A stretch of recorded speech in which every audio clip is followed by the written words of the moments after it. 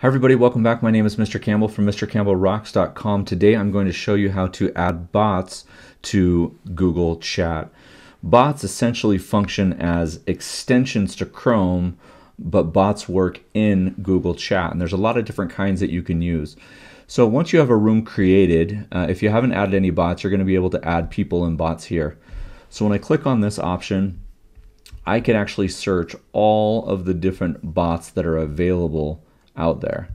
What I can also do is I can click on this button here and it'll give me a list of all of the bots, or the ones that are the most popular or the ones that are featured.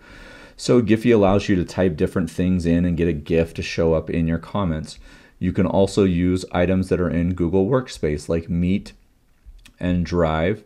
You have the option of also using Poly, which is basically a polling option, and it looks like this. I've already included this in my test room 1, but you can put polls in the Google Chats. Now, depending on your workspace and how you use this at your school or your business, there could be anywhere from 30 to 40 people in an individual chat, depending on, again, your workflow and different projects or different things that you're working on. If you work in education, most likely this is going to be a small PLC team, maybe a grade level team, maybe an administrative team. That's how we use it in our workflow at our schools. We have an administrative team, and then I have my leadership team, and we're all part of different chats.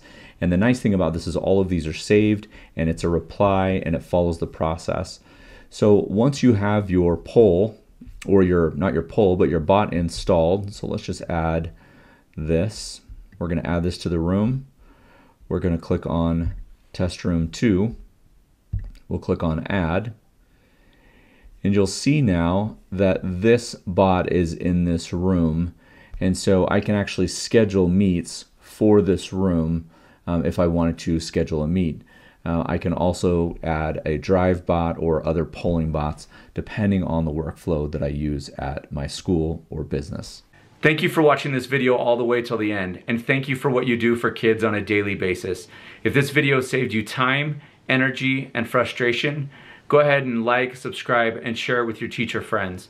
You can subscribe by clicking up here, or you can watch another video either here or here. Again, I love you, I appreciate you, and I'm glad that you're here.